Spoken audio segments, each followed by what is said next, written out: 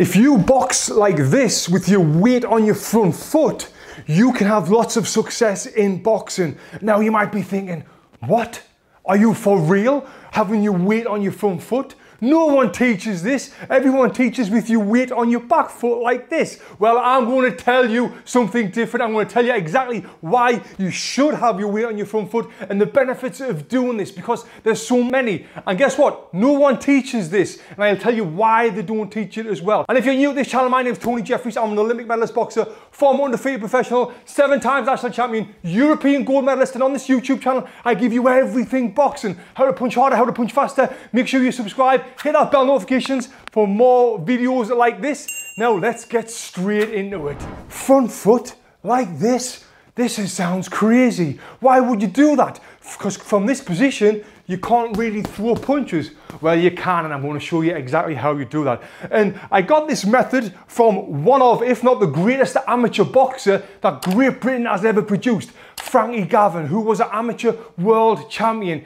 He was an amazing fighter, and he used to do this all the time. Weight on the front foot. And actually, before I shot this video, I've just had a conversation all about this method and why he did it, and also why the likes of Joe Calzaghe did it. Pernell Whitaker did it. Canelo Alvarez even does it as well. But before I talk about the weight on the front foot, let's talk about the method with the weight on the back foot that everyone teaches. This method here, which is a solid method. And if you think, if I'm here, I'm further away from my opponent. So he's got to commit to throw them punches. And from here as well, I can really rotate from the weight from the back foot to the front foot to get more power in the punch. So I can punch hard from this position.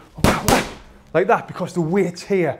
But, you know, I was never a big fan of having the weight on the back foot. I used to keep it more here, 50-50 with the weight on either foot, keeping that good, solid balance. So now, weight on the front foot. Why would you want to do this? Because you'd probably be thinking, you're a lot closer to your opponent.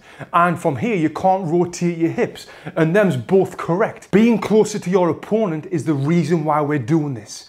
So we're giving him the confidence to throw a punch, because what we're going to do, we're going to counter that. And when Frankie Gavin was doing this, he would be here like this, drawing that lead off his opponent so he could do a few things. One thing, step back and then come in with his counter punches, or he would be here waiting for that lead to come. He knows that they're going to throw that lead because he's in range, and their opponent will be silly not to throw that lead. So from here, he would slip and come over with his own punch. And as well, the pushback. If my weight's on my front foot here, within a split second, I can go from here to here.